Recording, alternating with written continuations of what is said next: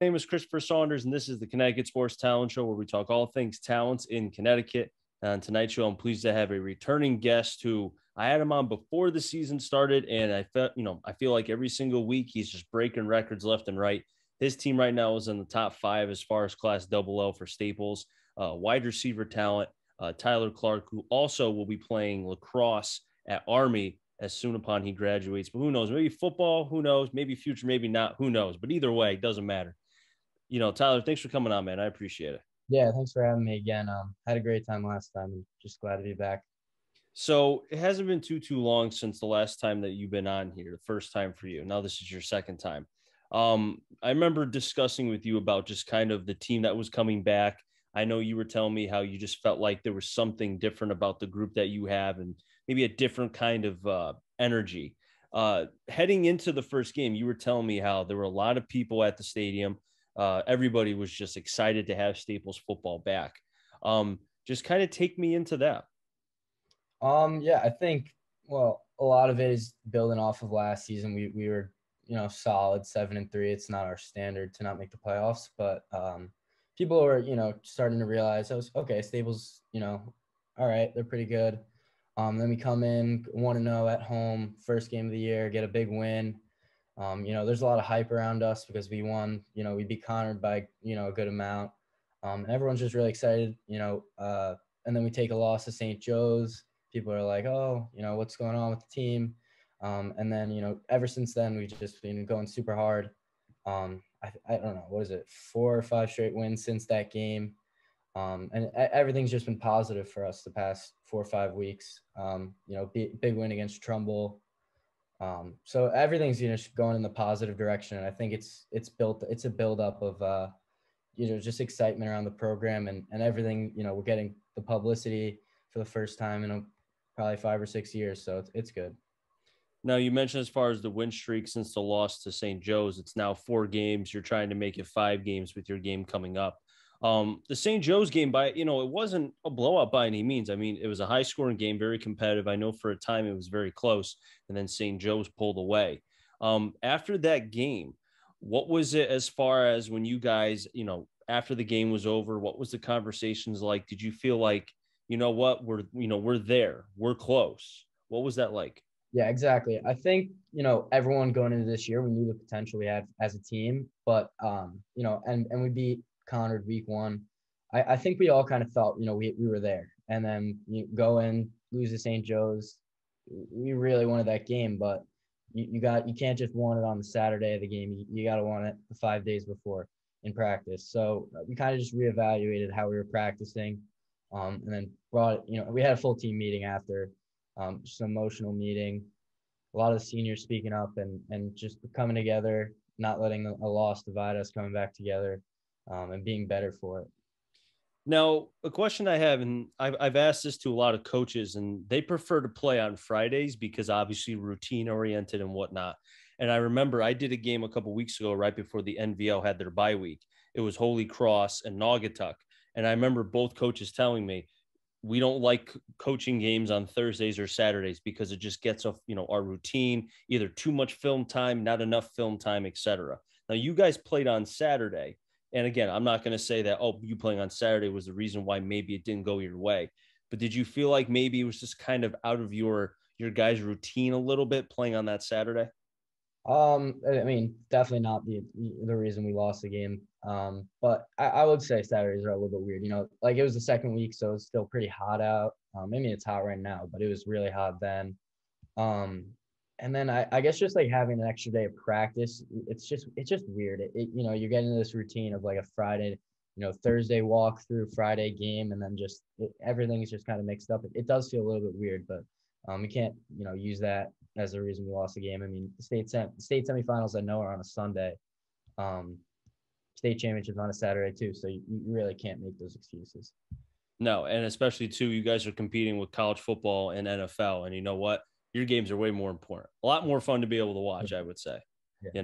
But specifically about yourself, Tyler, as the season has gone on. Obviously, you're putting up numbers. I mean, I mentioned, I think right before we started, every single week since your Twitter handle for Staples Football has been tagging me.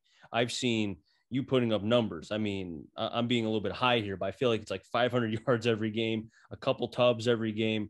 I mean, do you realize what you're doing as far as offensively putting the numbers up that you are?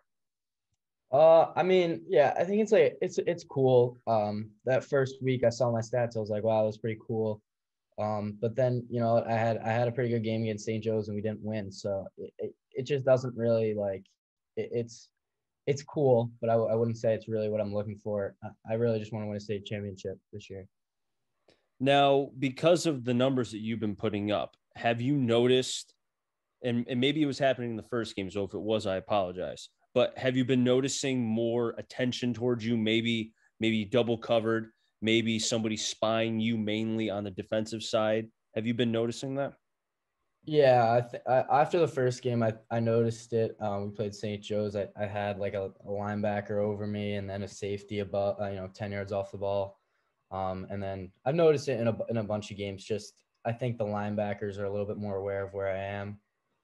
And then we played Danbury, and I think me and James Hillhouse, we were both being press man at the line, and then they had a safety above, just right above us, just watching where we were. I think I've noticed it, but our coaches prepare us really well for stuff like that, and I feel like I'm prepared every week for what I see.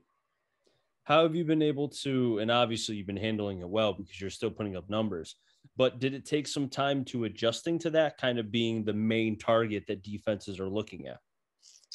Uh, I don't know. Like I think teams can't fully do it. They can't really double me the entire game. Like I got doubled a little bit against St. Joe's towards the end of the game, but they can't really do it the whole game just because of how many threats we have on offense. And I would love to be double teamed and have my other teammates go off for 400 yards. Um, yeah, it's a little bit harder, definitely, but you just if there's two guys on me, there's one less guy on the other receivers. So And you talk about the offense too, for which the team, Staples is putting up points. I think I counted maybe, I think it was what, 4 games with 35 plus points, something like that. The last 2 games, if I looked at it correctly, 42, 42, and then 36, 37. I mean, and then obviously 41 against Conard. Your lowest scoring game was against St. Joe's in the loss. But the scores that you're putting up, you're not, I mean, not every team at this level is putting up points like that. So do you guys feel like this is not like, okay, a one time thing? This is like the norm now, putting up like Big 12 kind of numbers. yeah, I definitely like that St. Joe's game. It just kind of felt weird that we weren't scoring as much as we have been. I think this it's just a standard that we have now is just go out. We want to score on every drive. Our goal every game is not we don't want to punt. Like punting just feels weird. It sucks. We don't personally like when we punt. It almost feels like a loss. Really? So let's say, for example, 3-and-out, and you guys are punting. Are you guys going back, on the sideline, or if you have to go back and go into the punt coverage formation and all that? Do you guys have to like? Are you guys angry, or like talk to me about that? Honestly, our sidelines are very composed. I think we're not really getting angry on the sideline. We have the whole like TV and the iPad set up, so every time we come back, our wide receiver Coach Maddie's over there. Um, we get the iPads, what went wrong, and how are we going to fix it on every drive. So I think that's actually been a huge help for us this year, just being able to see right after a drive what happened on that drive. Wait, you said you guys have a TV on the sideline? Yeah, well, a lot of the FCX teams are having that now. So I think I know Greenwich has it, St. Yeah. Joe's, Crumble, Yeah. Stanford had it. I don't know about Danbury, but a lot of teams are actually having it now, and this is our first year with it. So, and I don't see that in the NVL. Maybe it's, a little bit, before the times they're trying to catch up to that. Maybe it's money as well. Who knows? But what is the reasoning for having, and again, I apologize if this is a dumb question. What is the reason for having the TV? Well, so with the TVs, you can just everyone can be watching it at one time. So we have the O line and then the receivers, and everyone's just either the O line gets the TV for one drive or the receivers get the TV for one drive, and then we have the iPads too. So we pass around the iPads, and if a coach wants to go one on one with someone, they'll use the iPad and show them one thing. How tempting is it to see if there's actual like a channel on there just to see? How tempting is it? Oh, it's like I think it's like an AirPlay system, but I will say it is tempting to be watching the game, turning over your head, see what's going on defense. Oh no, I believe it. But I would hope if they're showing if you guys are doing something wrong, they'll also play it back if let's say you guys had a nice drive and you Yeah, guys can go back and watch that, right? exactly. Yep. Okay. That's good. At least they play both sides. They do the good and the bad, not just the bad. Yeah. That's Mhm. good. So the last couple of weeks, obviously, I think what this last week, you broke some records, correct? Oh yeah, yeah. Hmm. So did you realize during the game that you were breaking records or no? No, I didn't. Yeah, I never like it for something. I'll know if I have a lot of yards in a game, but receptions are kind of weird because you just, you're into the game, you don't really think about it. Like you just get a catch, and I don't really think about it. Mm-hmm. So this past week, I broke the like receptions in a game record, and I had no idea how many receptions I had. So it was kind of cool to find out the next day. And I've mentioned this to athletes before who I've had on that really didn't know they were making history, really breaking records until after. And it's a shame because you can't really enjoy the moment because A, you don't know, or two, someone tells you, but you're so in game mode, Mhm. regardless if the game is in hand, out of hand, whatever, doesn't matter. Yeah. You're just focusing on winning. Then you can reflect. Were you able to at all reflect or enjoy it a little bit during the game or no? No, I honestly had no idea. Yeah, I just didn't know. So I'm assuming after the game you got to enjoy it a little bit. No, something. Oh yeah, it brought a smile to my face for sure when I found out. Um, but again, it's just I think a lot of it is just the new offense that we have. We were passing the ball a lot more, so I think Mhm. there's definitely been a lot of receivers that are as good or definitely better than me that have come through the program. It's just the system and the coaching. And for what you guys have been able to do, you're in the top five right now in double L, which is like I feel like I mentioned this to you before when I had you on for the first time. Whoever comes out of class double L, just like even class L, is going to have a black and blue eye, some loose teeth, probably a broken shoulder because it's going to be a dogfight to the end. And you guys are in the top five right now. You're 5-1 tied with Glastonbury. You're just ahead because of the power points. If Staples is to get to the playoffs, from what you told me, it'll be the first time since 2016. That's a long time. What's the energy been like as now the weeks have gone on and you guys are getting these wins and it's becoming now a potential reality of getting to the playoffs? Yeah, I think it's it's kind of cliche, but like you just got to take it one week at a time. You can't really overlook any teams. Like last year, we overlooked we overlooked a couple teams, and Danbury specifically. They almost they came in, played a really good game. We weren't really prepared for them, and they almost beat us. And you just can't. We've learned from our lessons. You really can't look into the future. Um, yeah.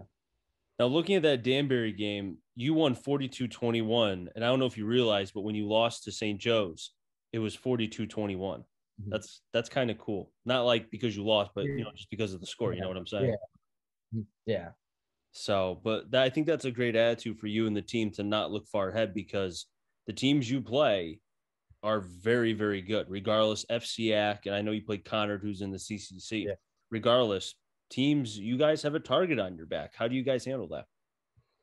I really just don't think we think about it. We're the kind, type of team where like we're not looking at rankings. We're not. I mean, we look at it, but I mean, everyone sees it. But like you got to focus on yourself every day. Focus on yourself. Focus on your teammates. Mm-hmm. And just like enjoy the moment. Enjoy being at practice. And just get better every day. That's really it. You mentioned the rankings. Do you guys ever look at game time to see who voted for you and where you guys might be? Yeah, I mean, I won't lie and say that I don't look at it. At the beginning of the year, we weren't even on it, so that Mm-hmm. was definitely a little bit of motivation. We're kind of close to being in the top 10 now. I think we're like 12 or something.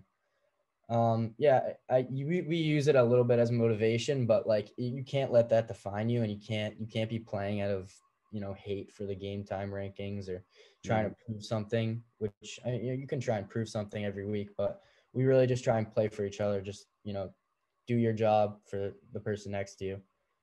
The fact that you guys aren't in the top 10 baffles me. And I've been wondering that the last couple of weeks. I don't get, again, that's just me. I don't have a vote. I wish I voted, but to not see you guys there, it kind of makes me wonder who's like, what's going on here. That's I, just my opinion. yeah, I know where I would. I don't know. I would vote differently if I had a vote. I'll Well, you say know that. what? It's good for you guys that you guys aren't in the top 10 because then it's like, I know you said you don't care about the rankings, you just move on forward. Doesn't matter. But you got to admit, there's some motivation. It's like, hey, we just got to now prove a little bit more. Make sure we show it on the field. Yeah, yeah, definitely. I guess it's how it is when you don't make playoffs for 5 years, and we all kind of expect that. But we're just doing everything we can every day. We'll be there by the end of the year, if we keep up with our preparation. And you guys have been doing that. And, between you and the team, it's been great to be able to see the growth and not even just growth, but seeing the success that Staples is having this season. I know last year, like you said, 7-3 didn't make the playoffs, but still showed a lot of signs. Tyler, I really appreciate you coming on. Always a lot of fun having you on. Congratulations on not just the record breaking, but also the team success. And hopefully you guys can get to that finish line, make some history as far as the team is concerned, and then just keep pulling down those doors because future is bright for the team. Definitely. Thank you for having me. I really appreciate it. No problem. Anytime, man. The wrap things up here in the Connecticut Sports Talent Show. So until next time, stay safe. Remember, CT stands for Connecticut Talent. I'm your journey. Find them all. Enjoy the rest of your day, everybody, and be well.